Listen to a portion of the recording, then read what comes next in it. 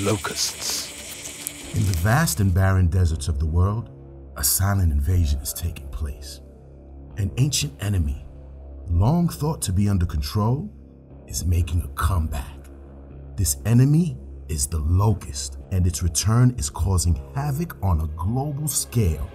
Welcome to the world of the locust plague, a phenomenon that has plagued humanity for centuries. But what is it, and where did it come from? In this video, we will explore the evolution of the locust and the devastating invasions that have occurred throughout history.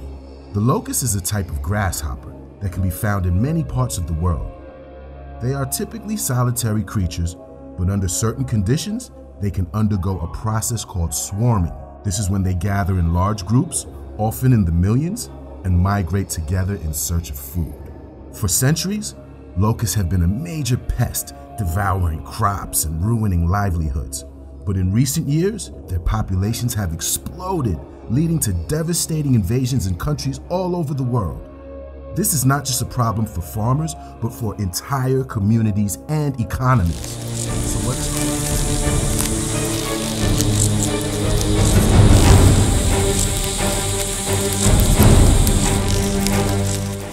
what is causing this resurgence in locust populations? The answer lies in the evolution of the locust itself. For most of the year, locusts live as solitary insects, going about their business without causing much harm. But under certain conditions, something triggers a transformation in the locusts, turning them into voracious swarms. But why do they swarm? It turns out that the key to understanding the locust plague lies in their biology. Locusts have a unique feature called phase polyphenism. This means that their behavior and morphology can change depending on population density. When there are a few locusts around, they remain in the solitary phase. But when their population becomes too dense, they switch to a gregarious phase and begin to swarm.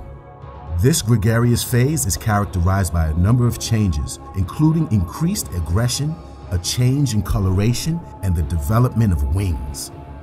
These changes allow the locusts to move together as a group and to fly long distances in search of food. But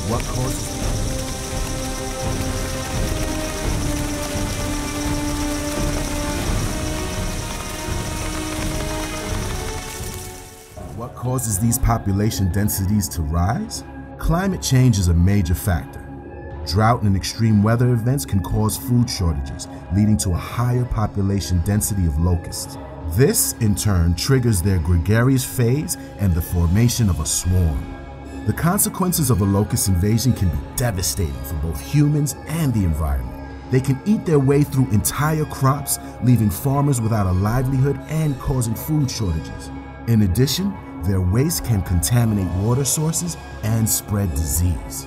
The history of locust invasions is a long and varied one. They have been recorded in ancient texts and depicted in art for thousands of years.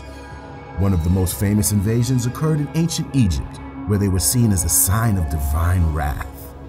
But it's not just ancient history. Locust invasions continue to occur in modern times. In 2020, East Africa experienced one of the worst locust plagues in decades, with swarms devastating crops and causing food shortages. But it's not all doom and gloom. There are ways to combat the locust plague. One method is to use pesticides, but this can have negative effects on the environment and other species. Another method is to use natural predators, such as birds and reptiles, to control the population. But they are not a long-term solution. The key is to tackle the root causes of the problem, such as climate change and land use changes. But it will take a coordinated effort from governments, scientists, and communities to do so. In the meantime, farmers and communities must continue to suffer the devastating consequences of the locust invasion. In conclusion, the locust plague is a complex and multifaceted issue that has affected humanity for thousands of years. The locust plague is a reminder of the delicate balance of nature and the impact that humans can have on it.